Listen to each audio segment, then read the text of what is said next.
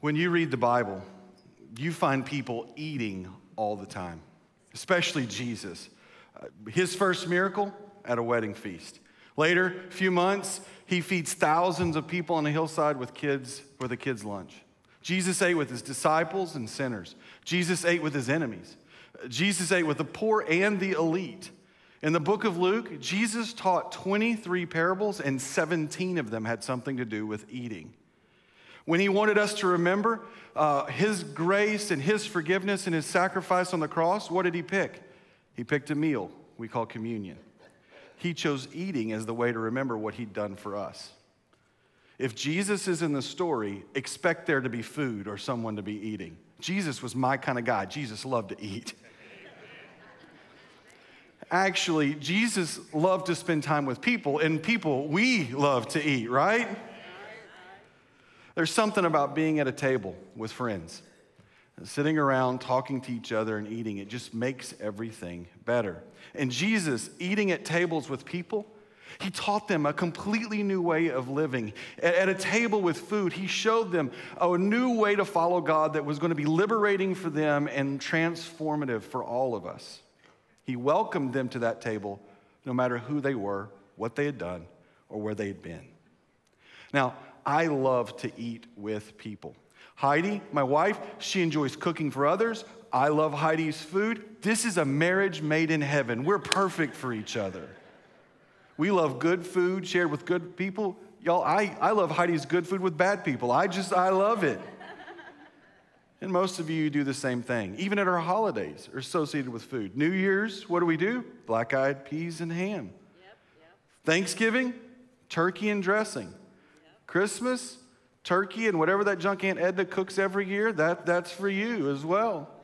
Birthdays, well, they have cakes. Valentine's Day, you better include some chocolates, sir. 4th of July, we celebrate America with hamburgers and hot dogs because nothing says patriotism like a good hot dog with some ketchup on it.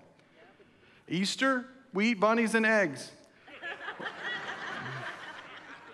Actually, if you think about it, we do. Chocolate bunnies and eggs is what we eat, right? Yeah.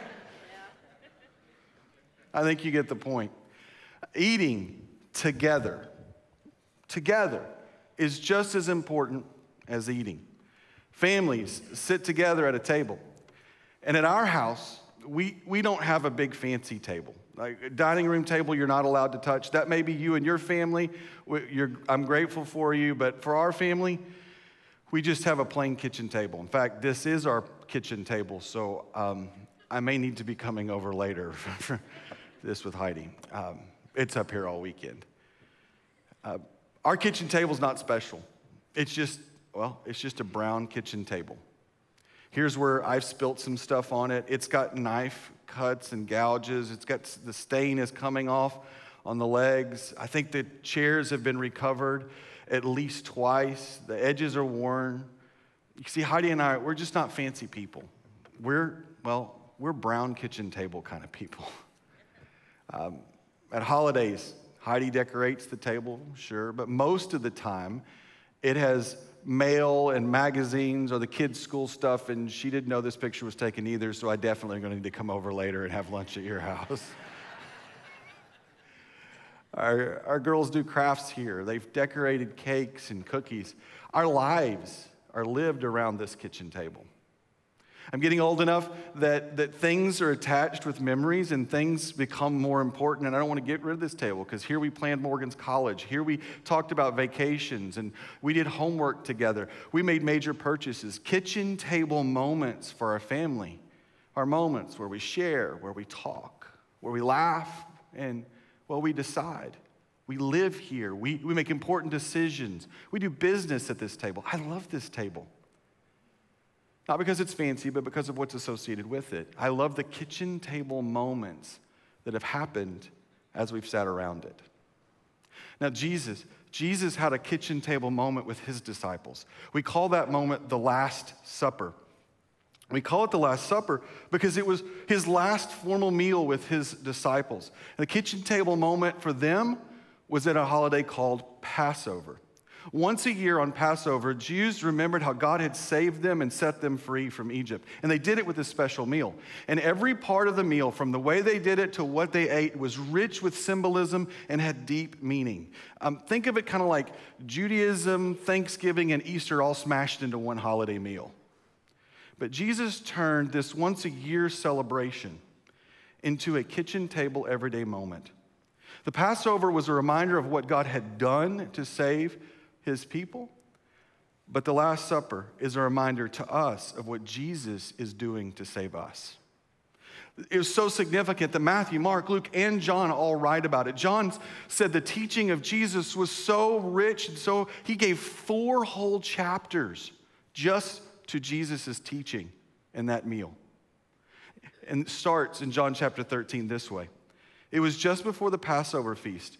Jesus knew that the time had come for him to leave this world and to go to the Father.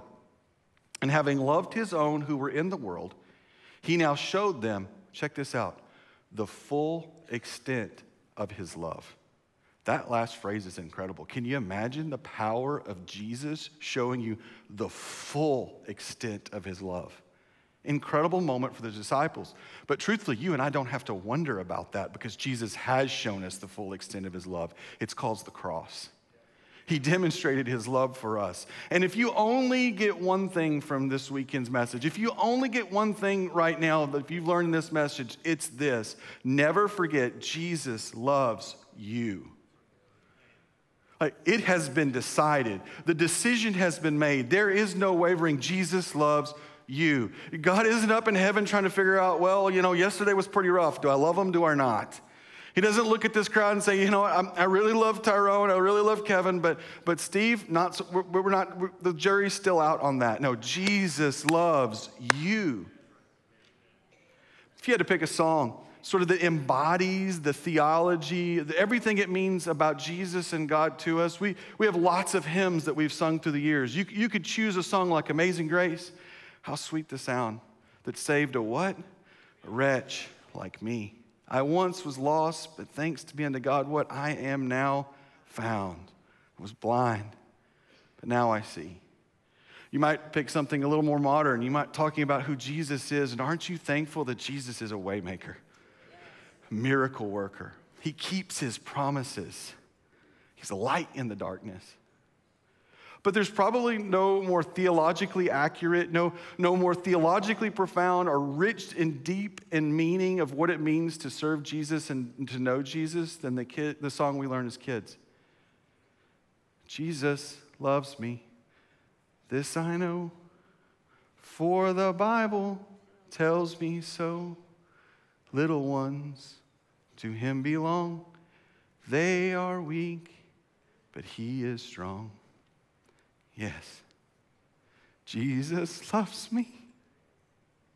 Yes, Jesus loves me. Yes, Jesus loves me. The Bible tells me so. Would you close your eyes for just a second?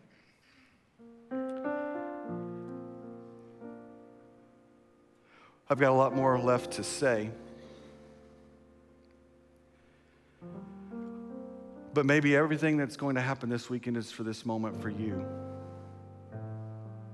Maybe you feel unloved.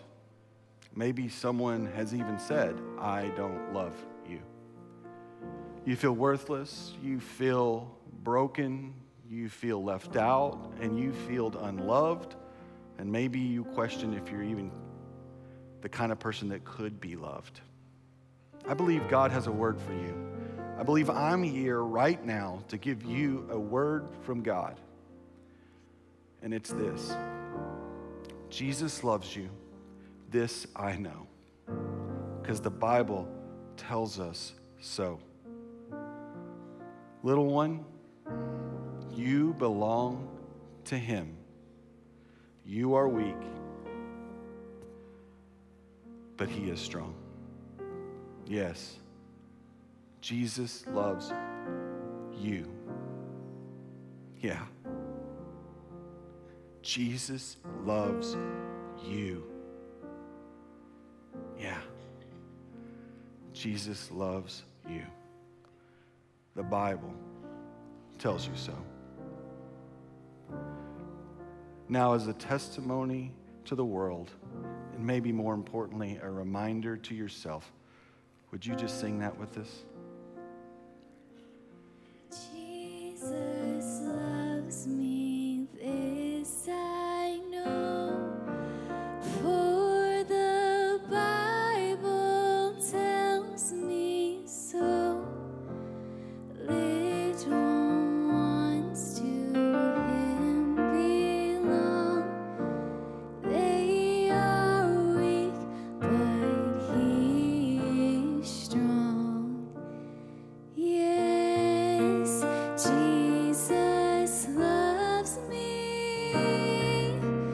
Yes, Jesus loves me. Yes, Jesus loves me. The Bible tells me so. Yes, Jesus loves me. Yes, Jesus loves me. Yes, Jesus loves me. The Bible tells me so. Now look at what happens next and how Jesus showed them the full extent of his love. Verse 3.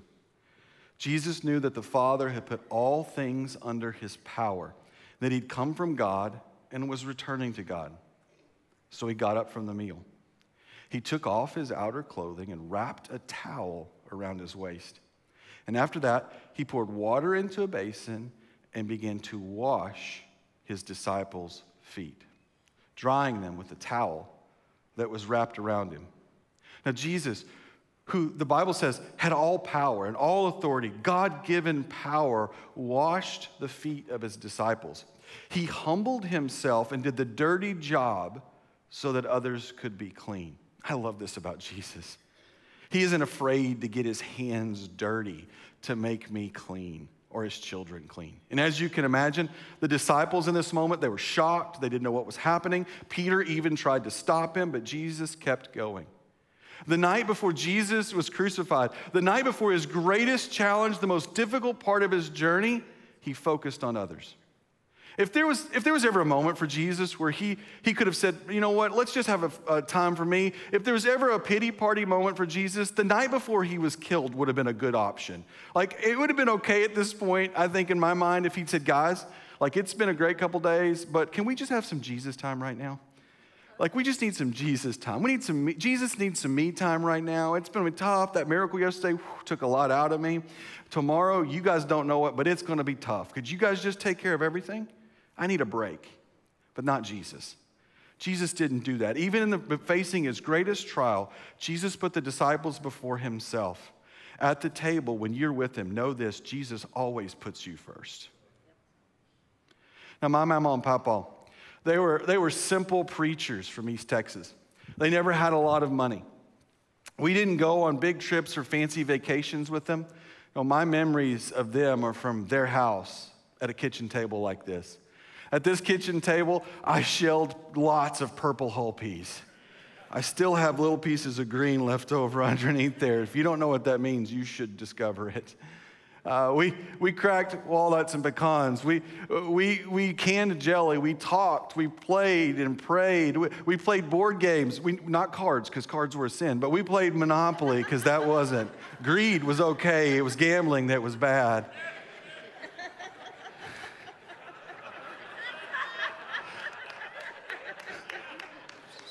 Just tell it like it is. Some of you had memos and papas too. But most importantly, we watched Mama make biscuits at that table. I can smell those biscuits to this day. We aren't talking that abomination known as canned pop biscuits. We're talking about real, homemade love rolled into the biscuits. We're talking about real biscuits. You know, the ones where the sweat from Mama's brow seasoned and make it taste like heaven.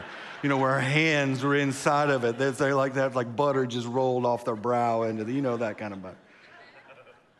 She'd get up at, I'm preaching up here. Some of y'all just need to go on. That's right. There you go. She'd get up at 5:30 or 6 o'clock in the morning, and she'd make biscuits and bacon and eggs for us. She made sure we all had enough before she sat down herself. She was always the last one to eat. And after breakfast, the rest of her day was devoted to getting supper ready, usually chicken fried steak. You thought I was done preaching, but I've got more, y'all. It's coming. Creamed potatoes. I'm talking about the potatoes that come from the ground, not the ones from the box. I'm talking about real potatoes, you know, the ones God made. And then she'd finish it off with red velvet cake. Thank you, Jesus, for red velvet cake. Would you bow your head and close your eyes with me right now? At supper, she was the last one to eat as well. I have a clear memory of us all sitting around laughing and eating, and Mama standing against the kitchen wall near the stove with her plate eating because everybody else had already been served. With Mama, it was her kids and her grandkids first, always her last. You might say it this, Mama was a whole lot like Jesus. Now that's a country western song if there ever was one. People in songs should do something with that one. And Simon Sinek wrote a book where he said, leaders always eat last. He described as senior Marine Corps leaders would wait as junior Marine Corps leaders ate first. It didn't start with the Marines. It started with Jesus. Others first, me last. Jesus, God's Son, puts you first. You're the most important thing to him. Paul explained it this way.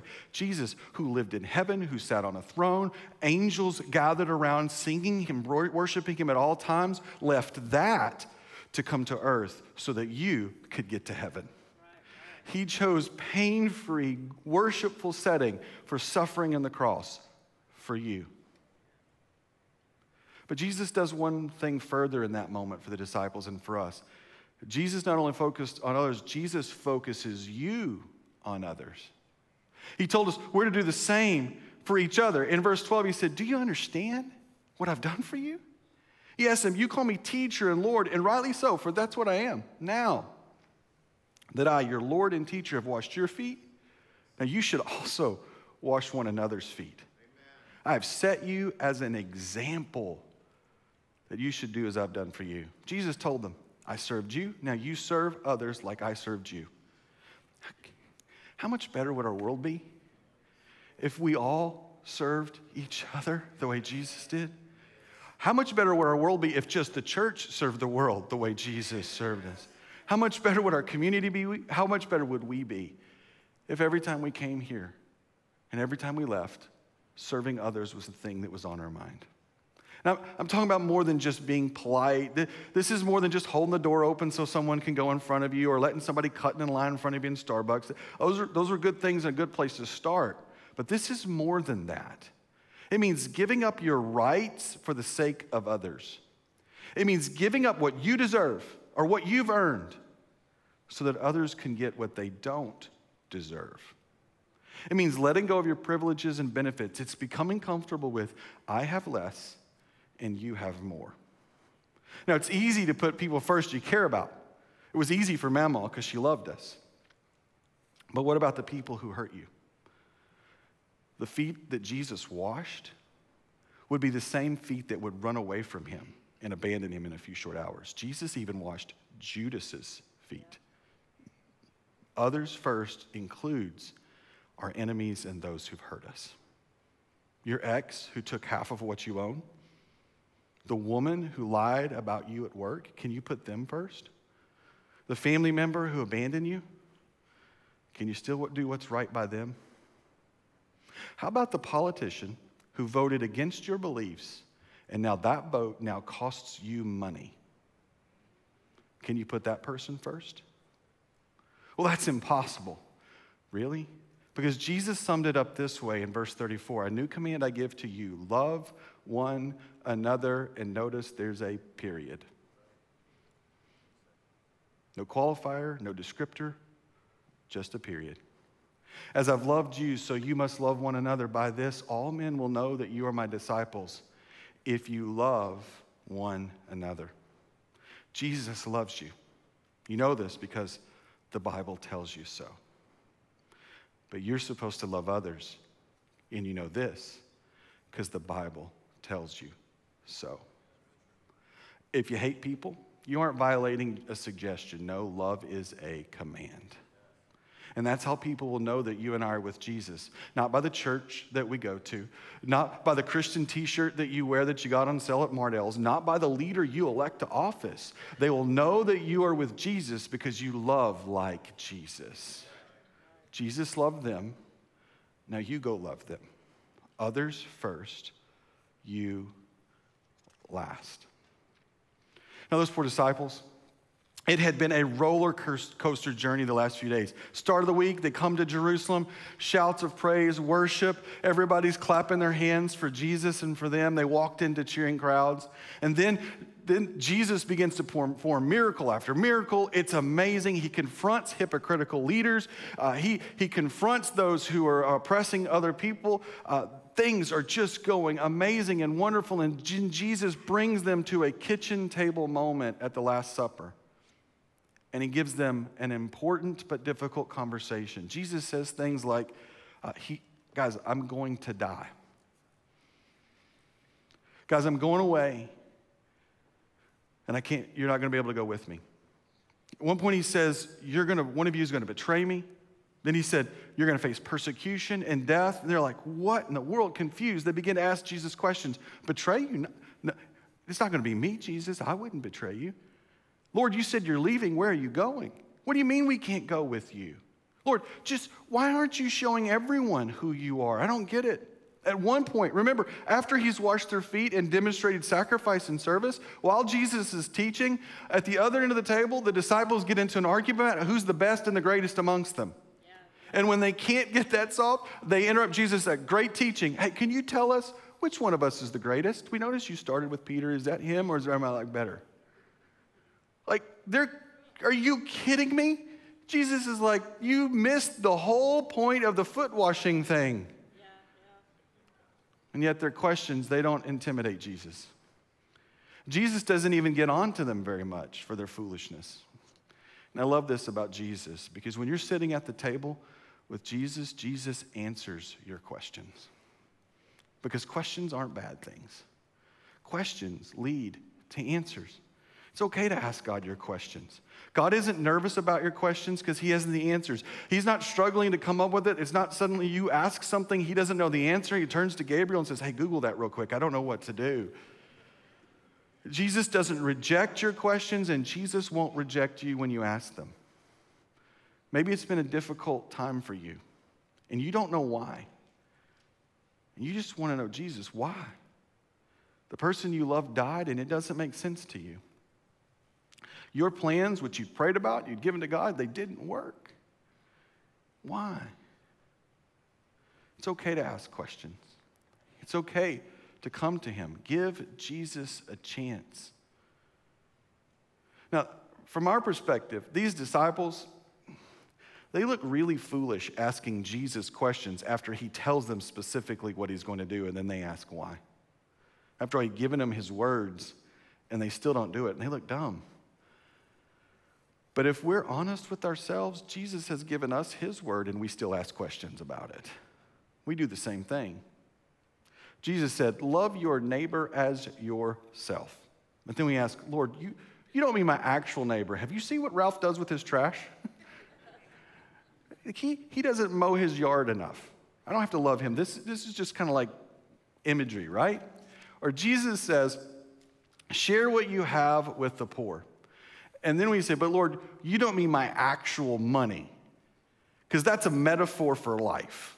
Like I want to live a life of sharing without actually having to give anyone anything. God tells us to leave our jobs, go to Europe as a missionary. And then we ask, but Lord, this is just a willingness test, right? Like if I say, Lord, I'm willing to go, that's enough. I don't actually have to go. I can give the money and I can pray really hard. God tells us not to have sex outside of marriage. Then we say, but Lord, it's okay if we really love each other because God is love. And because we love each other, we're really like married in your eyes, right? You see, when we ask God questions, better be ready because when we ask God questions, he gives us answers. Even the answers we don't like. Because at the table, Jesus always tells you the truth. Those truths that help us, truths that we love and we want to hear, and some truths that we don't. Listen to some of the things Jesus said to his followers at the table. Verse 21, I tell you the truth, one of you is going to betray me. That had to be a conversation killer, didn't it? And Peter said, well, promise, oh, no, Jesus, not me, I'm going to die for you. And then my translation of the scripture, Jesus says, will you really lay down your life? Dude, I tell you the truth, 3 times you're going to deny me. Then he goes on and he says, this world will hate you. He told them, you'll be persecuted. You'll be killed. You're going to go through stuff that you can't even imagine. Because when you sit down at the table with Jesus, he tells you the truth, even the truths you don't want to hear. The hard truths about yourself. The relationship that you are currently in that is destructive, he will tell you it's time to end it. The unforgiveness that you hold in your heart and you've held that grudge against people, that person for so long, Jesus will say, let it go and forgive. He's honest about what you will go through while serving him. Jesus tells you the truth. But Jesus also tells us the truth about himself. Because Jesus in that same conversation promised those disciples, it will be hard, but I will be with you through it all. Remember, when Jesus tells you the truth, he loves you, but he always puts you first. And sitting with Jesus, it's easy to become more and more aware of your own failures and shortcomings. Because when he exposes the truth in your life, you think, what in the world am I going to do? Your sins and your mistakes, they become overwhelming. There's shame and there's guilt. And you wonder, what am I supposed to do about that? But I have great news. Because the most important lesson we learn at the table with Jesus is this: Jesus forgives you. Because when most of us think of the Last Supper, we think of communion. And during communion, we eat bread, we drink juice to remember Jesus' death and to remember his forgiveness. Matthew 26 tells us that this table is a table of forgiveness. While they were eating, Jesus took bread. He gave thanks and he broke it and gave it to his disciples, saying, take and eat. This is my body. Then he took the cup and he gave thanks and offered it to them, saying, drink from it all of you. This is the blood, my blood of the covenant, which is poured out for many for the forgiveness of sins. See, Jesus' table is a grace-filled table. I'm struck by who was sitting at that table. Over there was Peter, who in a few short hours would deny him. Thomas, who in a couple days would doubt that he was actually alive. But at every seat around that table were people who would abandon him. Yet, despite what they were about to do, each were invited to the table. They weren't kicked out. They weren't excluded. No, they learned about grace and mercy and forgiveness because Jesus loved them and put them first, even above their own failures that would be an attack on him. Jesus forgave them before they'd even offended him. And that invitation is yours today. Because here at the table with Jesus is forgiveness. Whatever you've done, he will forgive you.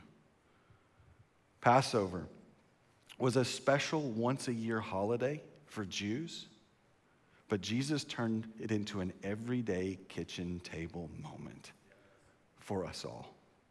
Jesus' table is for everyone, every day. And when you and I take communion, we sit down at the table with Jesus. and we sit down with the millions of other Christ followers and disciples throughout history who've sat in communion with him and each other to remember, I'm forgiven because he was forsaken. He forgave us. And we take communion because Jesus said, do this to remember me. I'm so thankful that there's a place at the table for me, because I've done some stuff that if I had to pick the list, I probably wouldn't include my own name. But I don't pick, he does. In just a moment, we're going to take communion and we're going to remember together. But before it's served, I want to give you a chance to receive God's forgiveness. He's asking you to come to the table with him. Would you join him? Would you sit down at the table with him? Would you close your eyes for just a second? Jesus invites you to the table. Maybe there's a part of your life that is broken and filled with sin. There's an area where you need grace and forgiveness. Maybe for you, this is really the first time that you are going to place your hope and trust in Jesus. You'd say, I'm not following him, but I am. I want to do that now. I want to give you a chance to respond to the invitation to come to the table. If there's an area in your life, maybe you say, I'm following Jesus, but Randy, I'm just making mistake after mistake, and sin has a piece of my life that is just holding on to me, and I need grace and forgiveness there. If that's you, in either one of those areas, maybe it's the first time or something that you've done before, would you just lift your hand for a second so I can pray for you? If you're watching online, you can just ask for prayer there. One of our team and pastors will pray with you. Now, would you let me pray for you? Jesus, thank you for grace.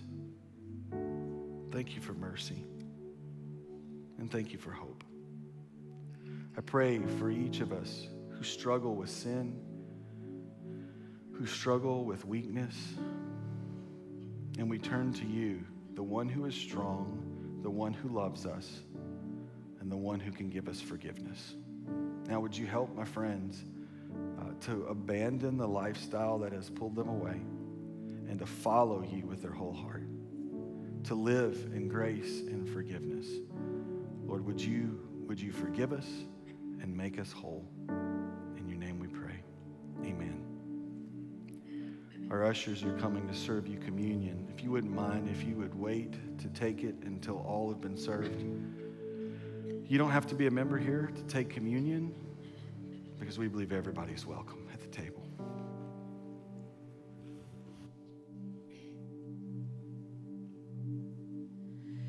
What can wash away my sin? Nothing but the blood of Jesus. And what can make me whole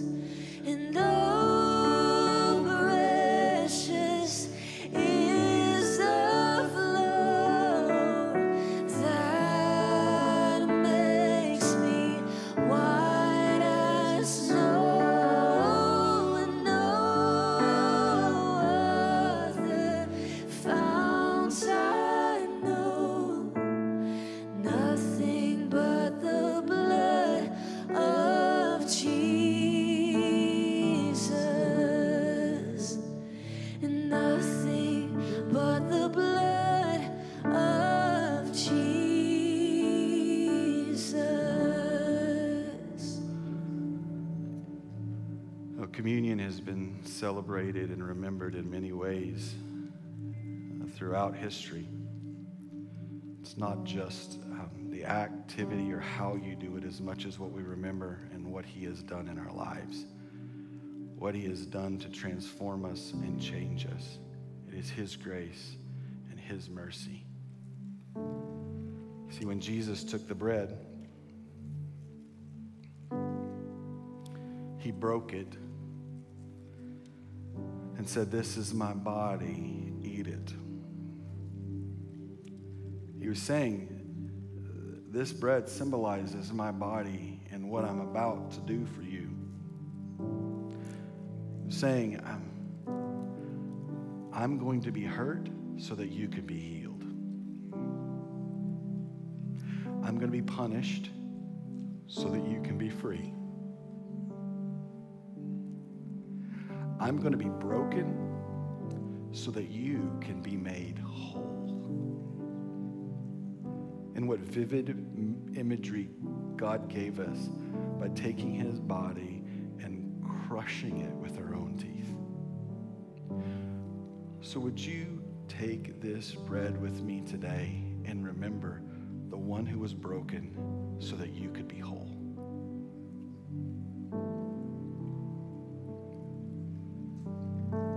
Thank you, Lord.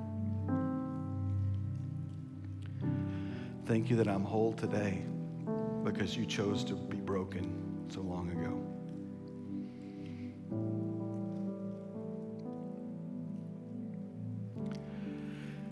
And then he took the cup and he said, "This is the blood of my covenant which was spilled for the forgiveness of your sins." Jesus was saying, the penalty for your sin, I'm about to pay tomorrow. Your place in death, I'm going to take your place on the cross. Your sins that will destroy you, I'm receiving so that you can be complete and whole and forgiven. Would you take the cup with me and remember his grace and forgiveness?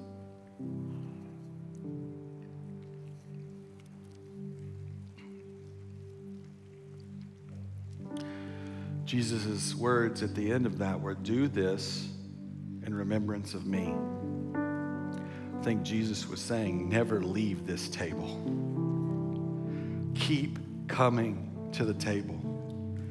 Keep thinking about my forgiveness. For his disciples, he was saying, guys, you have no idea how much you're going to need this because you're about to all abandon me. But even as you run away, remember, the table is open for you to come back. Jesus loves you. He puts you first. He'll answer your questions. He's going to tell you the truth. But thanks be unto God, he forgives us all. I don't know about you, but when I take communion, my visceral response is to lift my hands and my voice. I want to stand on my feet and I want to say, thank you, Jesus. Lord, I love you. Would you do that with me? Would you just begin to thank him? God, I love you more than anything. Thank you for grace. Thank you for your mercy. Thank you for your goodness.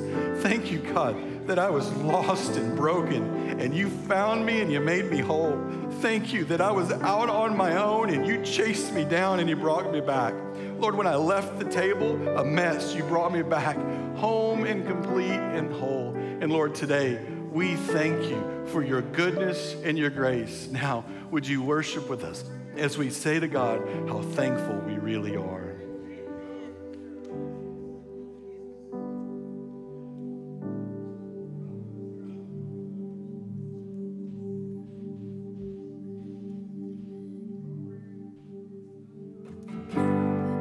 So with that, we just step into gratitude this morning.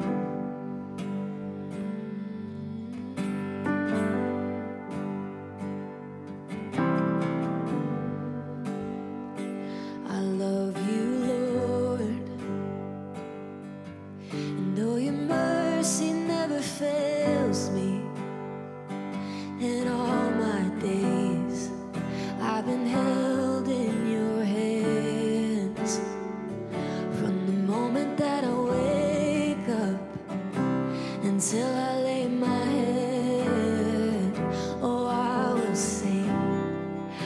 the goodness of God. 'Cause all my life you have been faithful, and all my life you have been so good. So with every breath that I am able, oh, I will sing of the goodness of God. And I love your voice, for you have led me through the fire, oh, in darkest nights, and you were close like no other. I've known you as a father, and I've known you as a friend, and I have lived in the goodness of God. We sing it together this morning. 'Cause all my life you have been faithful, and all my life you have been so good. So with every breath that I am able, oh, I will sing of the goodness of God. Yeah. 'Cause your goodness is running after, it's running after me. And your goodness is running after, it's running after me. With my life laid down, I'm surrendered now. I give you everything. 'Cause your goodness is running after, it's running after me. I know that your goodness is running after, it's running after me, Jesus. That your goodness is running after, it's running after me. With my life laid down, I'm surrendered now. I give you everything. 'Cause your goodness is running after, it's running after me.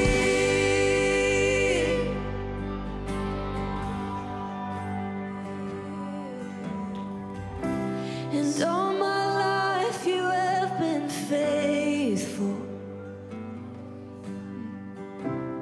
All my life you have been so good.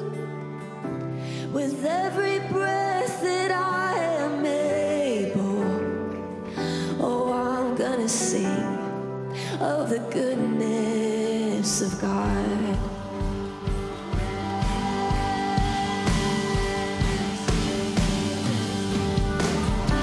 'Cause all my life you have been faithful, and all my life you have been so good. With every breath that I am able, oh, I will sing of the goodness of God. Oh, I will sing of the goodness of God. I will sing of the goodness of God.